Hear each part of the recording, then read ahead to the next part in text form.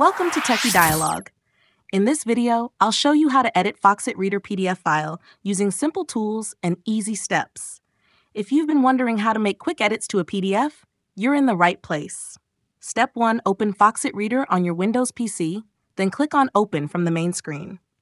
Browse through your folders and select the PDF file you want to edit. Once selected, the PDF will open up and you're ready to make changes. Step 2, to remove text from the PDF, go to the Comment tab at the top of the screen.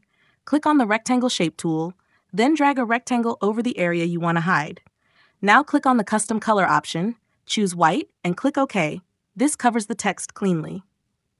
Step 3, to add new text, go to the Typewriter tool in the toolbar. Set your desired font, size, and color so it looks the way you want.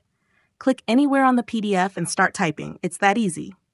Step 4, to save your edited PDF, click on File, and then choose Save As. Pick a folder location, give your file a name, and make sure the format is set to PDF.